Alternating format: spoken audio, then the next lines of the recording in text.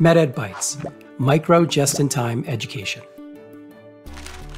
Hello, this is Scott again, here to guide you through this series of MedEd Bytes on the routine use of the McGrath MAC videolaryngoscope. In the EMMA trial, the McGrath MAC videolaryngoscope was compared to the Macintosh direct laryngoscope for routine intubation in the operating room.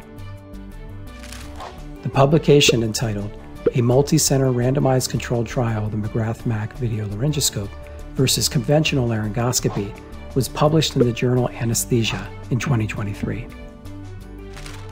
The EMMA trial was a multicentre, open-label, patient-blinded, randomized controlled trial that compared first-pass intubation success rates in patients undergoing elective surgery.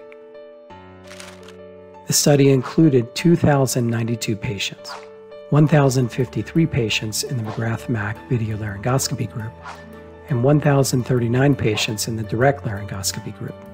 Patients with an expected difficult airway were excluded. First pass success rate was 94% in the McGrath MAC videolaryngoscopy group, compared to 82% in the direct laryngoscopy group. Among trainees, first pass success rate was higher in the McGrath MAC videolaryngoscopy group, 92.6% for McGrath MAC videolaryngoscopy, compared to 77.1% for direct laryngoscopy. Furthermore, overall success rate, defined as less than or equal to 2 attempts, was higher in the McGrath MAC videolaryngoscopy group.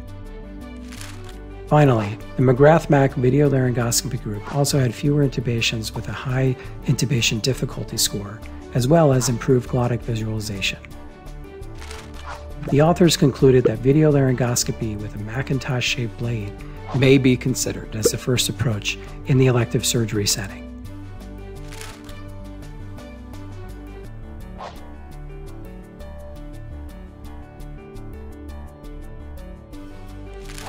Medtronic, engineering the extraordinary.